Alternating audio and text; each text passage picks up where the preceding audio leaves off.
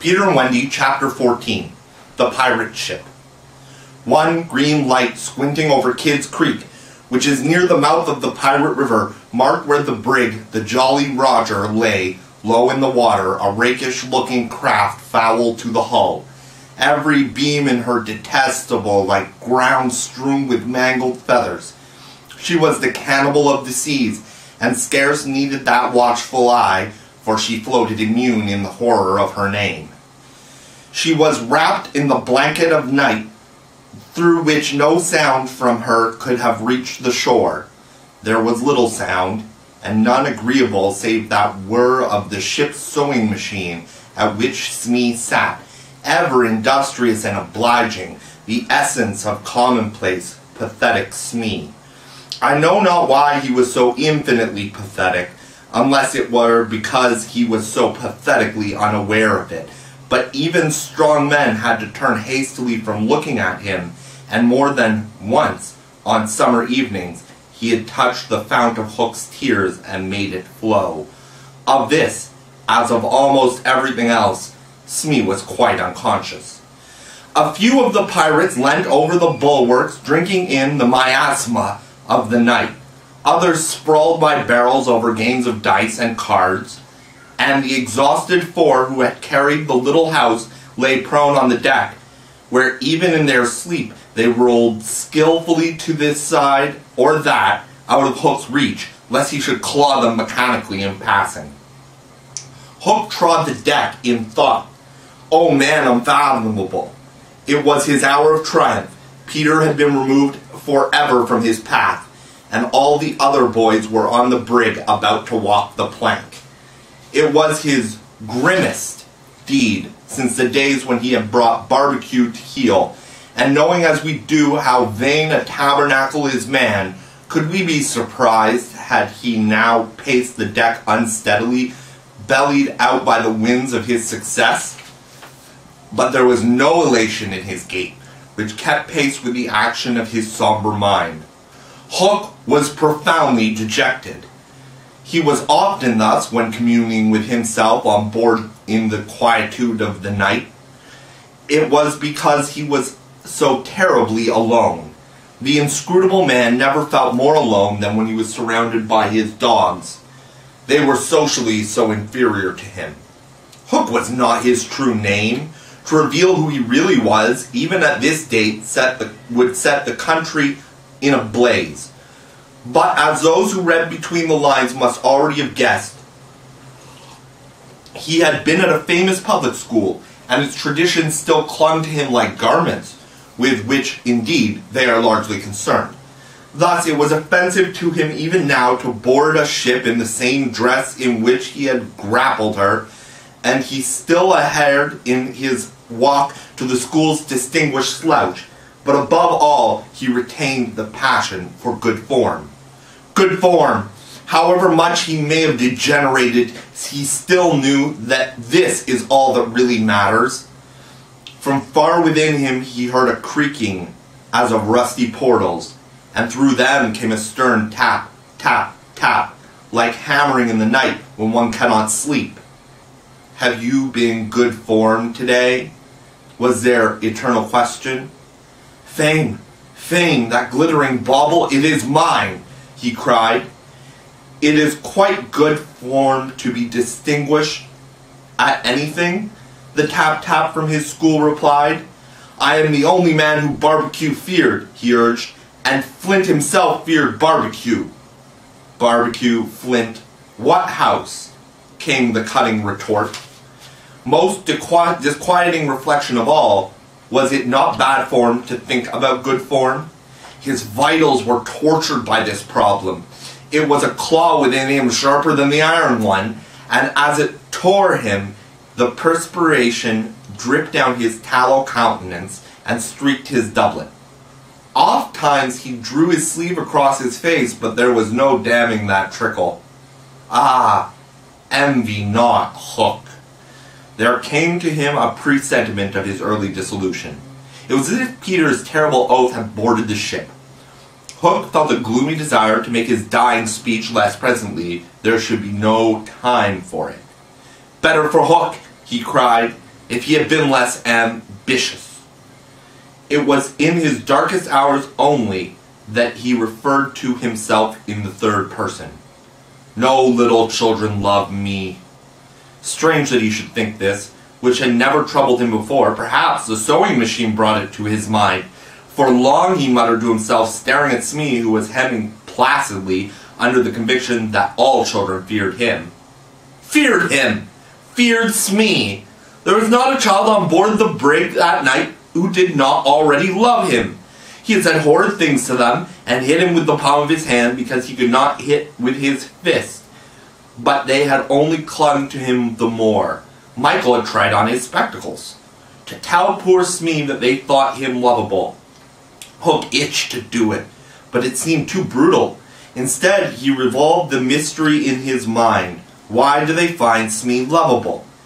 He pursued the problem like the sleuth hound that he was. If Smee was lovable, what was it that made him so? A terrible answer suddenly presented itself. Good form. Had the boatswain's good form without knowing it, which is the best form of all? He remembered that you have to prove you don't know it before you are eligible for pop. With a cry of rage, he raised his iron hand over Smee's head, but he did not tear. What arrested him was this reflection. To claw a man because he is good form. What would that be? Bad form. The unhappy Hook was impotent as he was damp, and he fell forward like a cut flower.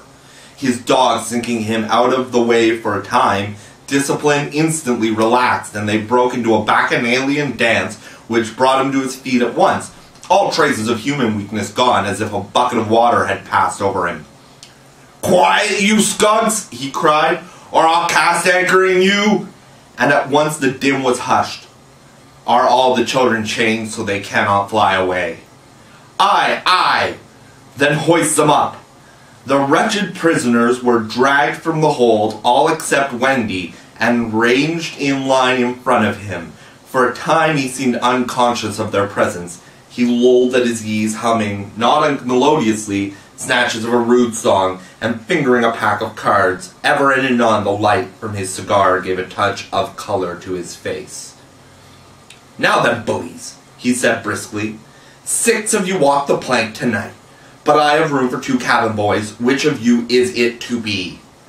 "Don't irritate him unnecessarily," had been Wendy's instructions in the hold. So Toodles stepped forward politely. Toodles hated the idea of signing under such a man, but an instinct told him that it would be prudent to lay the responsibility on an absent person. And though somewhat silly boy, he knew that mothers alone are always willing to be the buffer.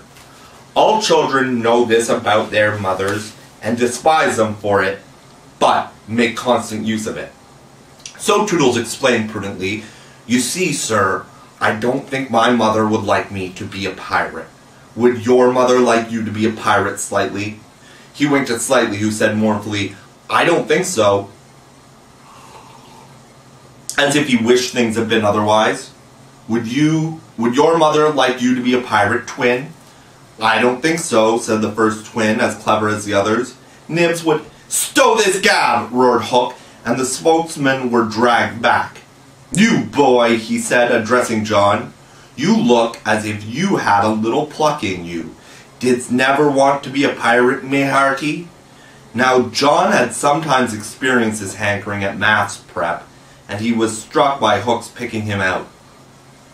"I once thought of calling myself Red-Handed Jack," he said diffidently. "And a good name, too.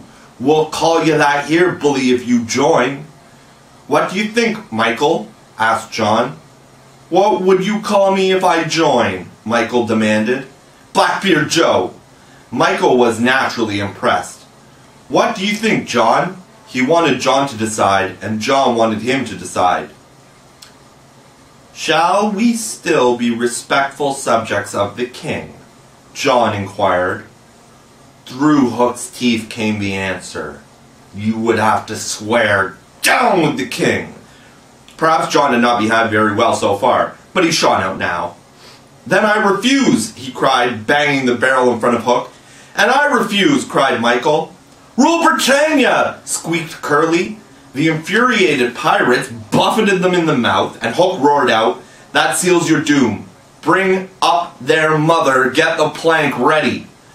They were only boys, and they went white as they saw Jukes and Keko preparing the fatal plank, but they tried to look brave when Wendy was brought up. No words of mine can tell you how Wendy despised those pirates.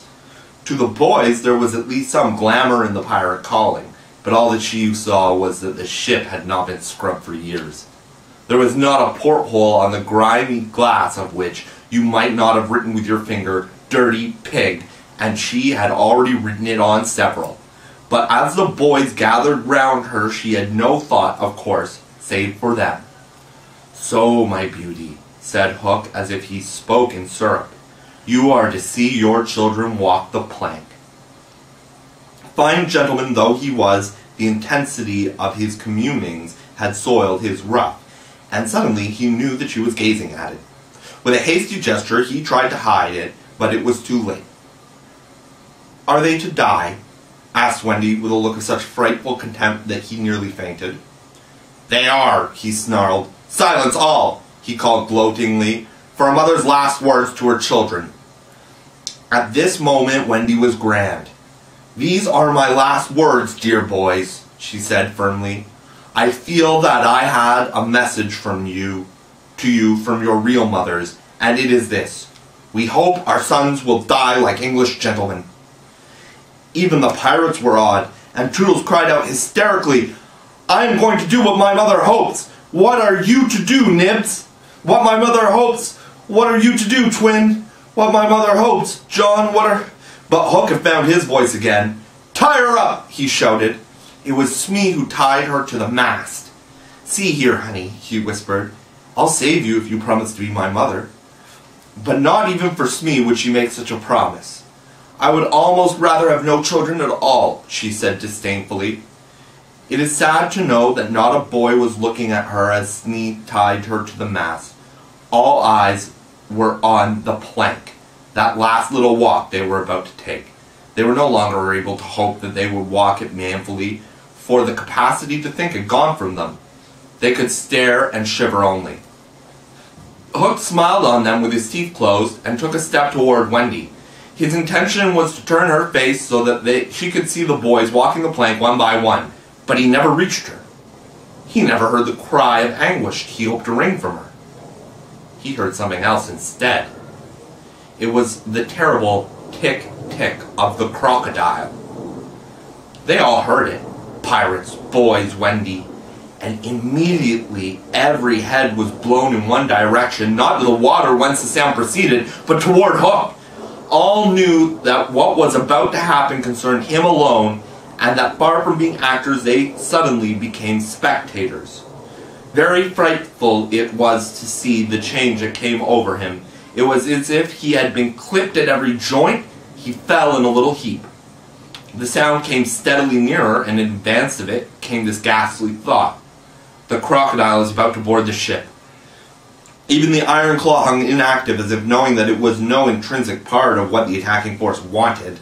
Left so fearfully alone, any other man would have lain with his eyes shut where he fell, but the gigantic brain of Hook was still working, and under its guidance he crawled on his knees along the deck as far from the sound as he could go.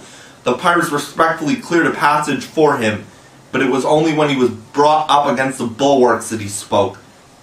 "Hide me!" he cried hoarsely. They gathered round him, all eyes averted from the thing that was coming aboard. They had no thought of fighting it. It was fate. Only when Hook was hidden from them did curiosity loosen the limbs of the boys so that they could rush to the ship's side to see the crocodile climbing it. Then they got the strangest surprise of this night of nights, for it was no crocodile that was coming to their aid. It was Peter.